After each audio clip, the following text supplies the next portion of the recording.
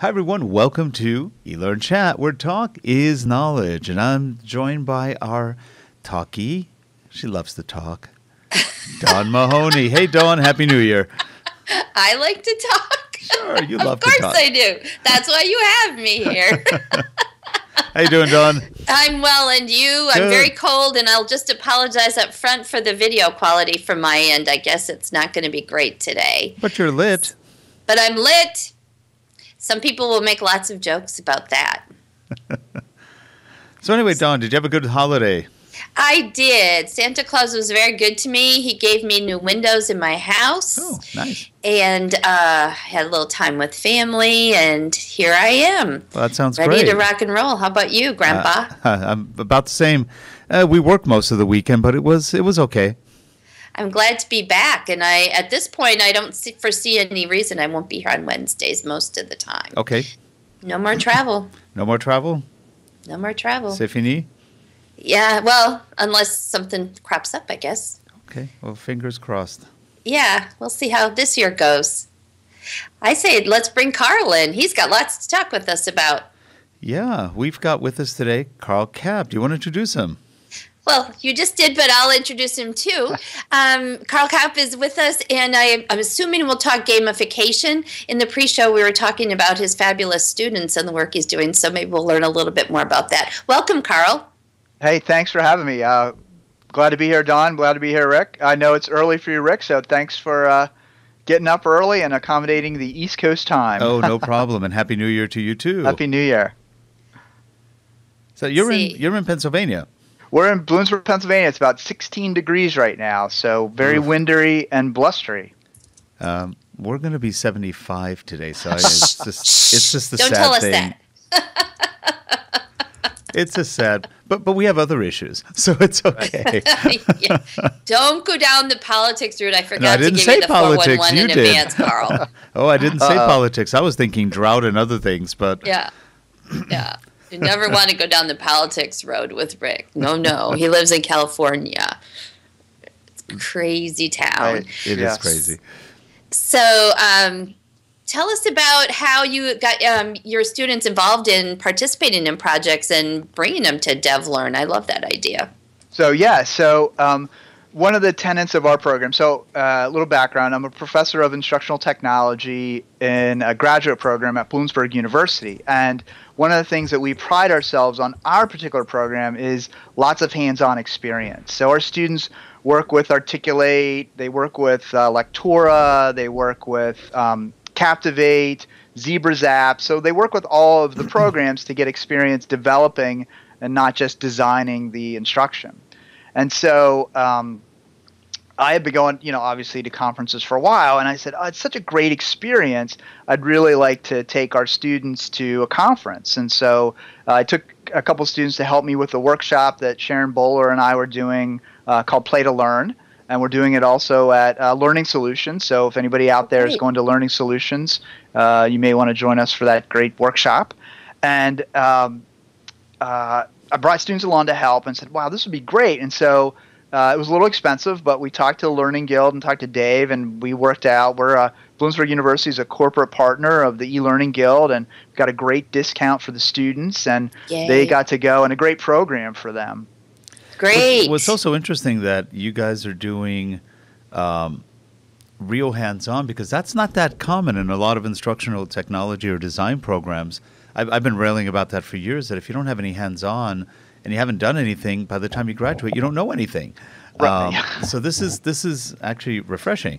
Oh, good. No, so let me give a quick. So we do four distinct things in terms of getting students involved in projects. So one is called Advanced Instructional Design.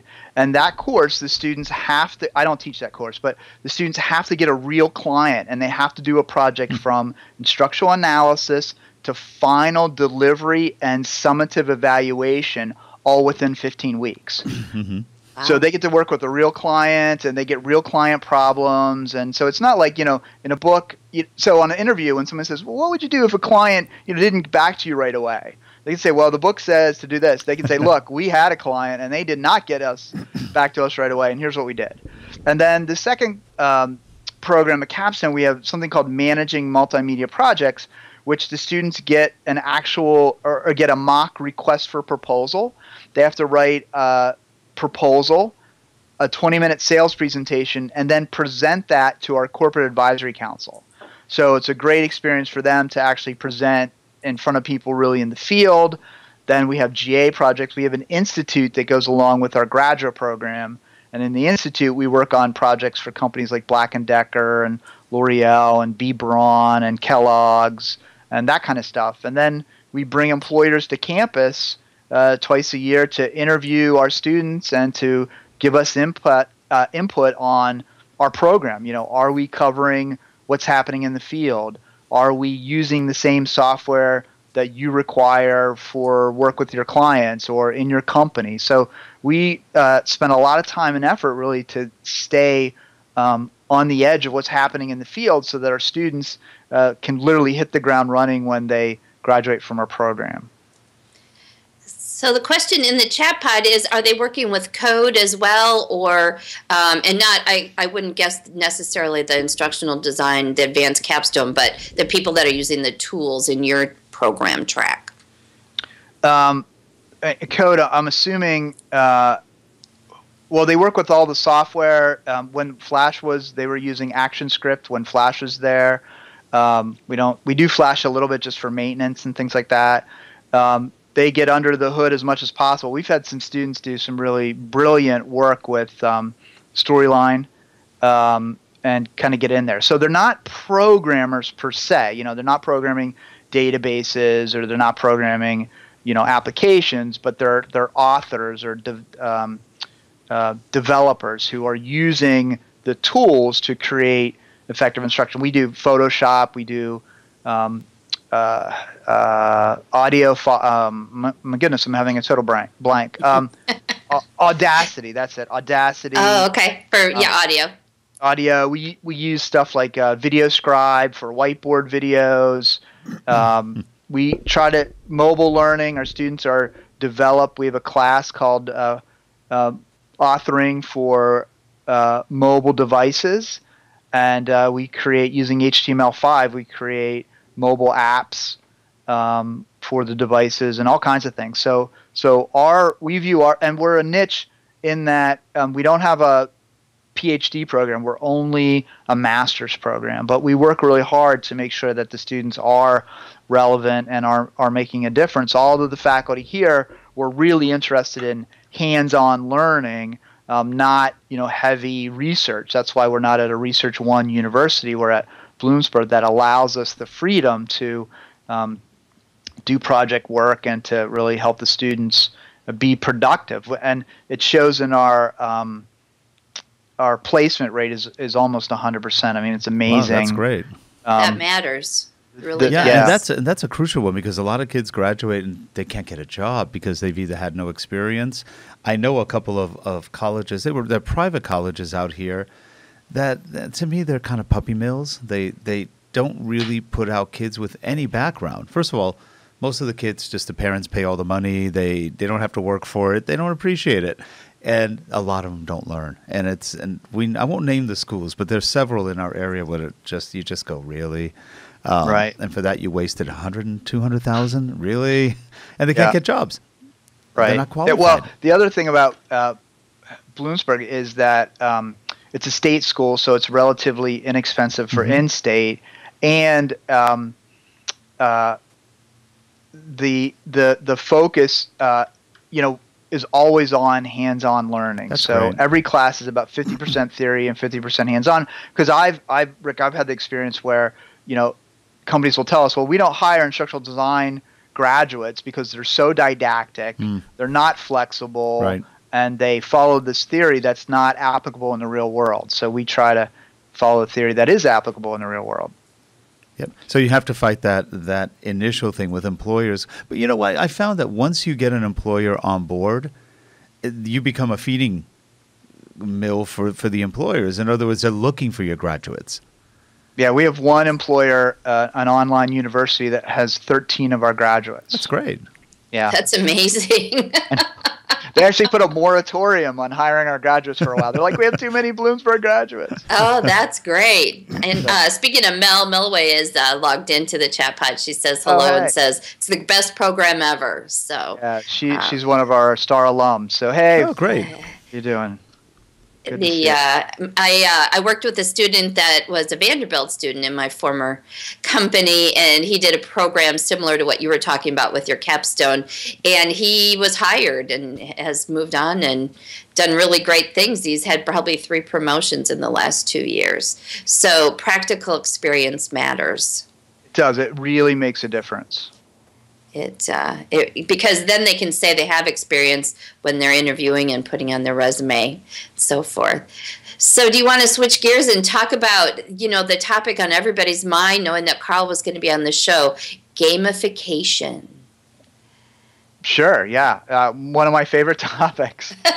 I hate the word. I'm pretty sure everybody in my Twitter stream knows I hate the word. So, but I like the concept. So tell us more. Talk about what you want to talk about. Right, sure. So you're not alone in hating the word. I was doing some work in Mexico, actually, and meeting with the chairman of this huge conglomerate. We walk in, beautiful mahogany conference room, and, you have to, there's armed guards outside and all this kind of stuff. And the first thing he said to me, even before he said, hello or hola, was, I hate the word gamification. So you're not alone in not liking the word gamification.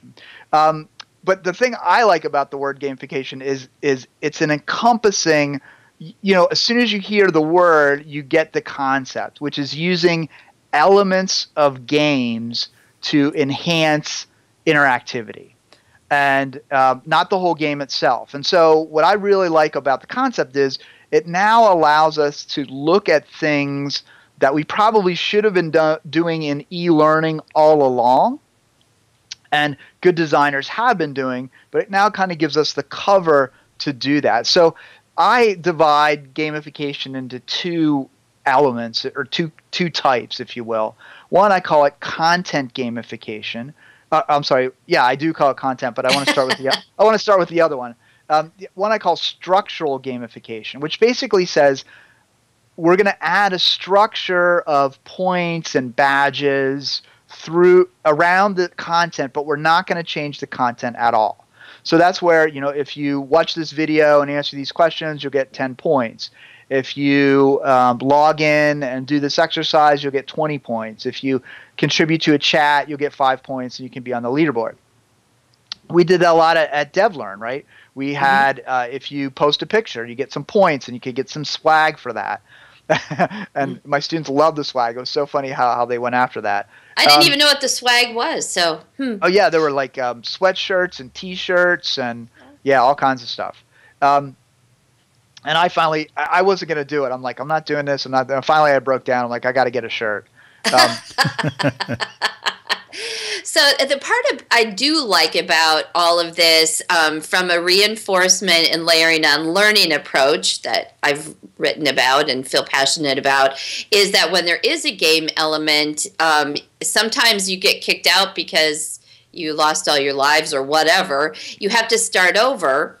Right? And you get to reinforce the learning that way. I like that part of it. I like that that you get to add on to what you've previously learned and get it meted out to you a little at a time. What I'm concerned about is in our world these days is everybody needs a badge to complete something. I'm a little concerned about that in the workplace in a few years, but hopefully people will be able to make the leaps. Right. So I look at badges as mini certifications. So if the badge is meaningful and has both intrinsic value and value for what you're doing at work, it's a good thing to have. If you have a badge for showing up 5 days straight in a row, not a good badge. Right. And the equivalent online, you answer 5 questions, you get the 5-question badge. That's meaningless. Right.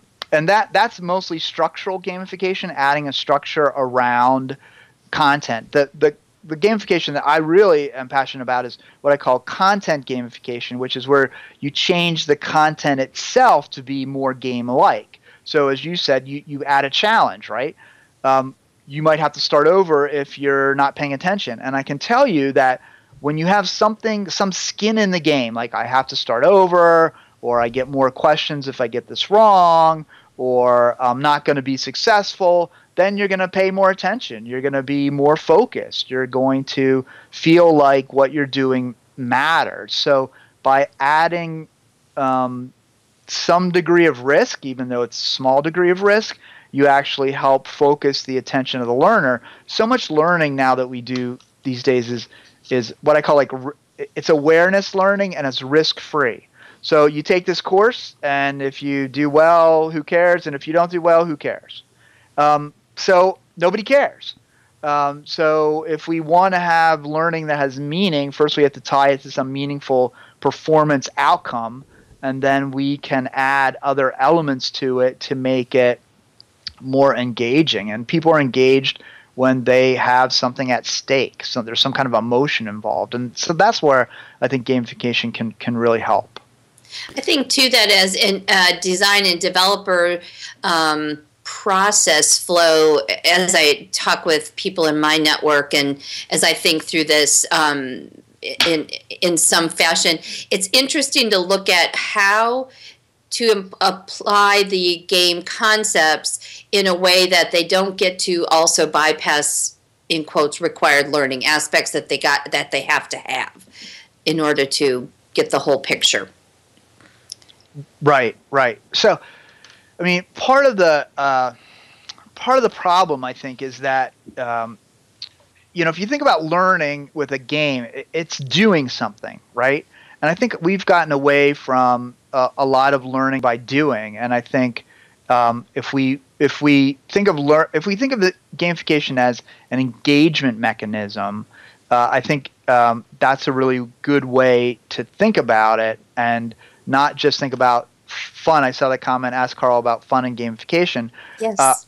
I think, to me, fun is not like giggling and laughing and joking around. I mean, that is fun. But in a learning sense, you can have fun when you're engaged with something. So when people are focused on something and then they're successful, even if they have a little bit of frustration during that process, when they come out at the other end, they said, that was a valuable process. I felt that I learned something, or that I grew, or that I expanded. All too often, we've dummied down learning so much that it's a list of bullet points that you skim and scan, and you're not really processing at any deeper level than short-term memory. And of course people aren't going to be engaged, and they're not going to think that's fun, yet they're going to volunteer hours and hours to do something like World of Warcraft or Angry Birds or Candy Crush. Candy Crush, yeah, the big one. But part of the issue with gaming is that it should be challenging. Otherwise it's very boring. Right, Rick, and I believe that our learning should be challenged. Mm-hmm. Somewhere along the line, instructional designers decided to make a pact with learners that we won't make learning too hard.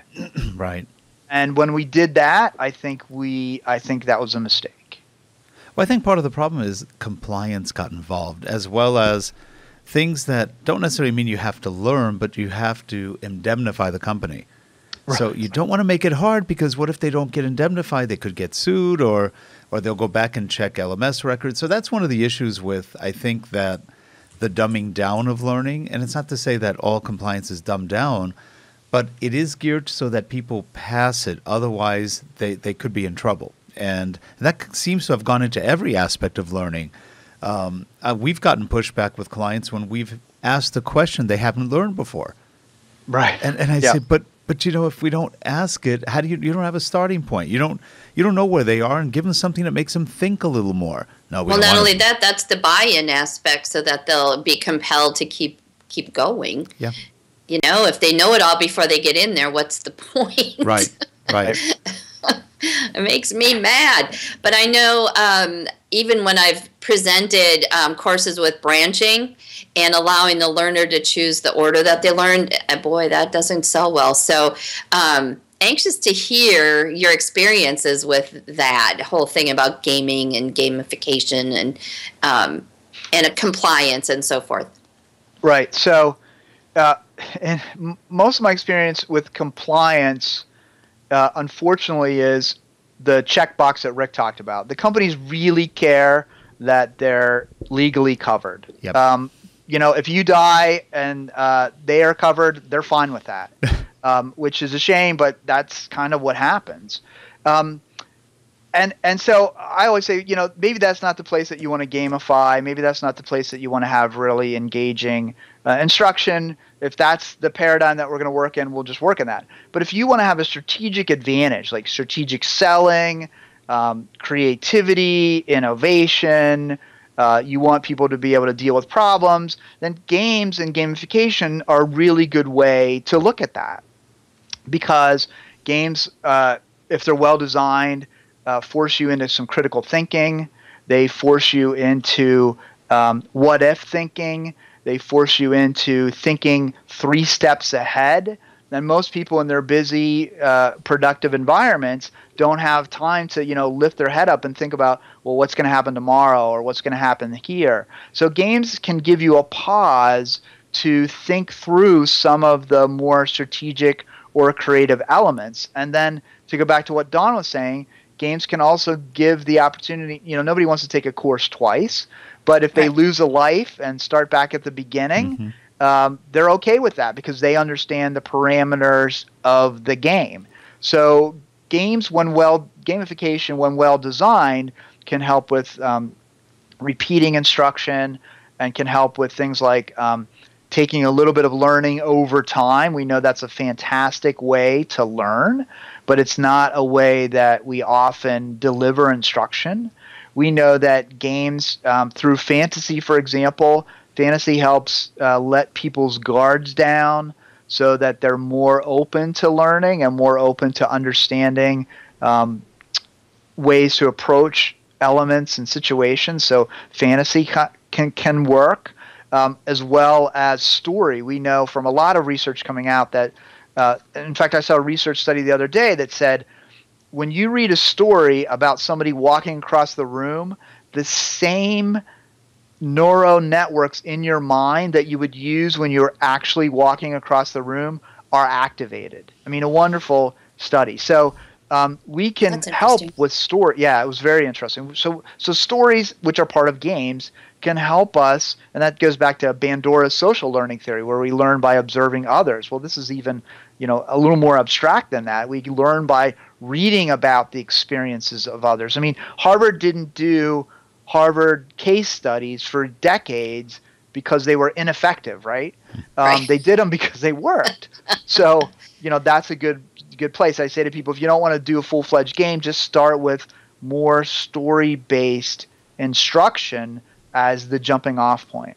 I remember back, this is almost 18, 19 years ago, there was a company, Internal External Communications, out of, I think, Marina Del Rey area in Los Angeles, and they had been contracted by Lexus to do the Lexus Labs training, and you started at the bottom in this underground big laboratory. And you mentioned strategic selling, which prompted this for me. And they had to sell their way up until they got out of the underground labs into the, I guess, free world or whatever it was. But out of the basement? Yeah, it was kind of in the basement. They had to, I forgot how many levels, maybe 5 or 10 levels to get up and become a master salesman. But the thing is, it was clever. It was beautiful graphics. This is Laserdisc. No, actually, they weren't Laserdisc. They had, I think, a 6 or 7 either CD or DVD changer back in those days. And that's how they delivered the course.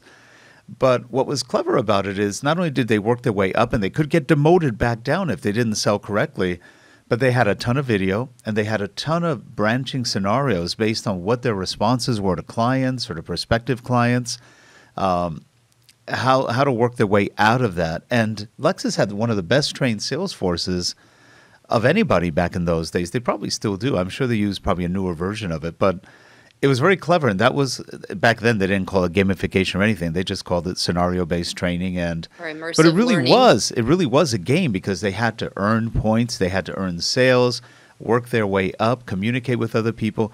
They even went so far as having videos of all of their competitors.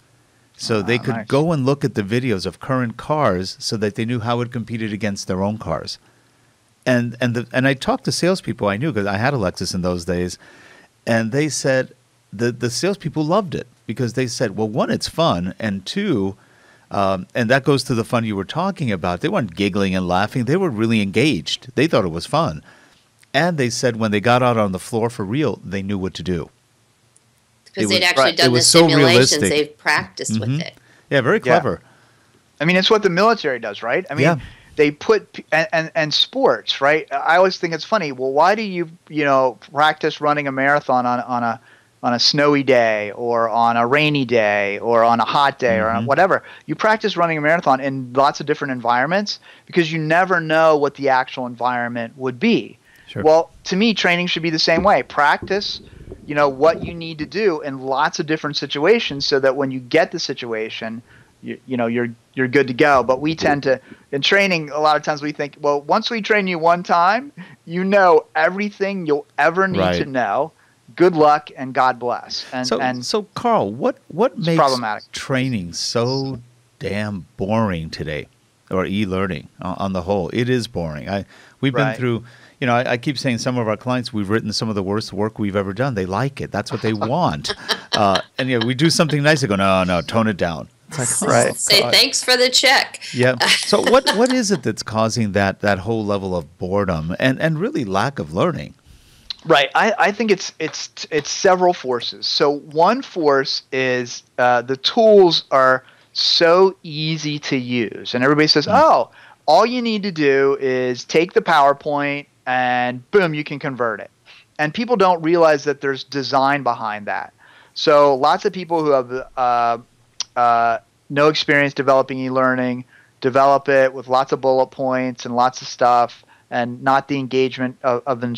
Like what I say is we've taken the best of classroom instruction and gotten rid of it. And we've put the rest of it. I don't know about you. Have you sat in meetings where you have to decide whether the button should be called back or previous? Oh, yeah, I have been in those meetings, yeah.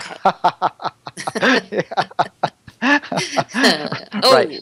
Well, we want to treat our and the other thing we do is we kind of treat our learner. We allow the learners to paint themselves as idiots, right? Because they say, well, if the button's not on the bottom right-hand corner, they'll never know to go forward. So we always have to have a button on the bottom right-hand corner. Well, if you play World of Warcraft, for example, you could have your charts of your inventory and your life and everything anywhere on the screen you want to have. They're not the same every time you log in. And you know what? People somehow deal with that.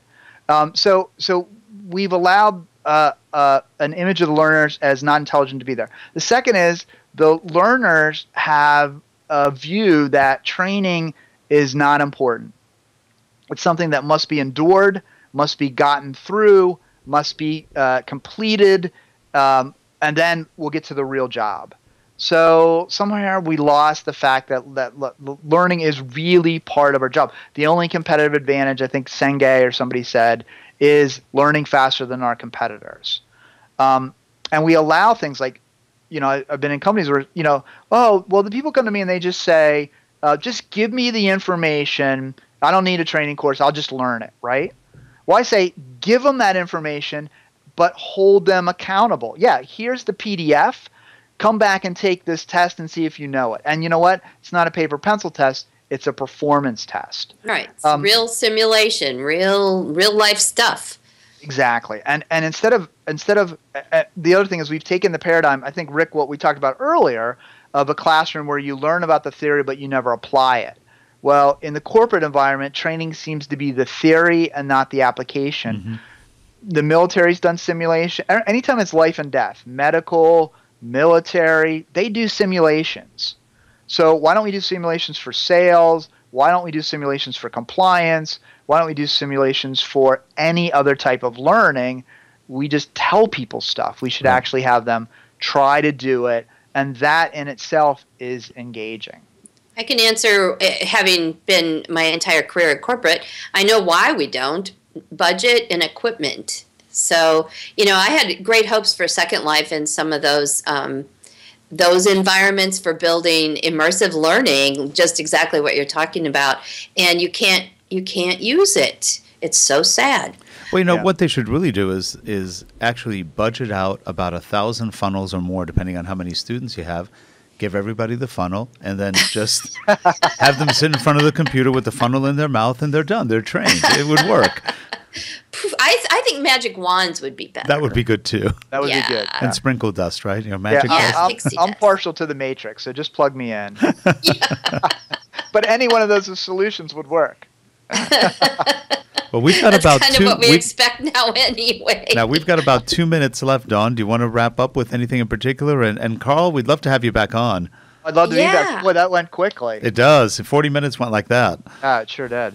I've been trying to monitor the chat. I know you can see it too. I don't think we have any outstanding questions there, just that we're glad that everybody's here today in the chat room. Come back next week too, because it's a lot more interesting and your questions are great. I want to say again, sorry about the video quality, everybody. Rick, you'll see it when you look at the stream later. We were choppy the entire time, but I want to thank Karl, and please come back before too long. Oh, I will, absolutely. And thanks for having me. It was a great experience and a great time, and have a great and productive New Year, everybody. And before we let you go, are there any places you're going to be talking or any presentations you're making? So next week I'm going to be at 2K, ATD 2K. I know. 25 years of my life. It's going to take me a while to learn to say that properly. It's going to take a while. And then I'm actually putting together I did a lynda.com course on gamification. Oh, great. And I'm putting together another lynda.com course. So I'm actually going to be in California the week after, Rick, doing some filming, which is always fun. Well, actually, Lynda's not far from us. Drop by and say hi. Oh, I should. Yeah, absolutely. I will. I'll be there not next week, but the week after. And then I'm going to be at Learning Solutions, and I'm going to be at Training 2015. So I'm doing the whole circuit this year. Someday, every year I vow, okay, this year I'm going to less conferences, but I don't seem to be able to pull that off. But I'm working on it. Well, and we're doing a workshop at Learning Solutions on Play to Learn with Sharon Bowler. So if anybody's interested, we do rapid prototyping of games, which is a lot of fun. Well, that's great. So I'll see you at Learning Solutions. And, okay, great. But if you are here, I'll send you, I think I have your email. I'll send you our address and everything. And we're on our way to on your way to Lynda. We're not far from there, or I think we're about half hour away from them. Oh, great. Yeah, I would love to stop by. They're closer to Santa Barbara, and we're in Camarillo, which is on the way. Okay, excellent. That'd be fun. It would be fun. Yeah, I'll definitely do that. Well, I'll have to figure out where I'm going to see Karl Kapp next. But maybe on eLearnChat before too long. eLearnChat would be great, yeah. And you're in Chicago? I'm north of Madison, Wisconsin. Oh, okay. I was in Wisconsin for an ATD event a while back. In Milwaukee. Milwaukee, that's right. Yeah, I just read that yesterday. I thought, rats, I think I was traveling then. But yeah, do let me know when you're in the area. I will. Great. Yeah, that was a lot of fun. We had a great time. So we could sing Blister in the Sun, but we won't to end this today. Probably a wise decision. Although I'm thinking of it as I'm looking outside in this cold, blustery wind that has wind chills below 30 below today. I think Blister in the Sun sounds better. It does. Well, anyway, Karl, again, appreciate you coming out. And Dawn, as always, we'll see you next week.